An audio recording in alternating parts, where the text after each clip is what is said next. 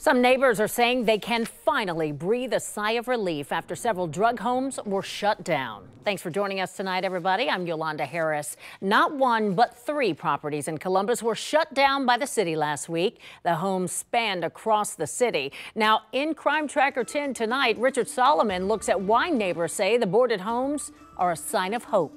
The city attorney says since 2020, there have been 20 calls for service to this house on the city's south side for drugs and overdoses. One man I spoke with who lives in this neighborhood says now that this drug house is gone, his neighborhood can have a fresh start. A topic not too many wanted to talk about. Henry Johnson approached us with eager to share his excitement. Oh, Lord, yeah. I'm glad the community's getting a little bit better, yes. Better because of the boards on this home on East Hinman Avenue. The latest drug house Columbus police shut down.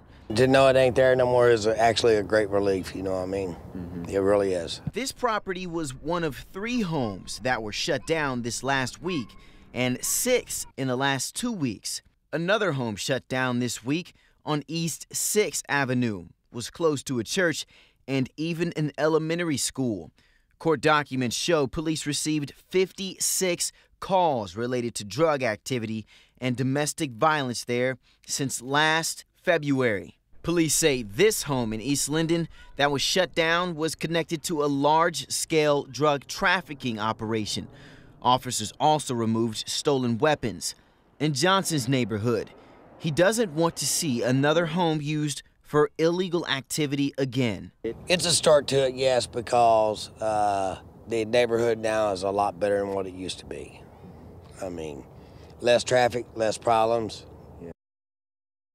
And Johnson says the boarded up house will be a hard reminder to see, but it lets him know that only good will be moving in from now on. For now, reporting in Columbus, I'm 10 TV's Richard Solomon. Back to you. And if something is happening in your neighborhood that you want us to look into, let us know about it. Send us an email to crimetracker10@10tv.com.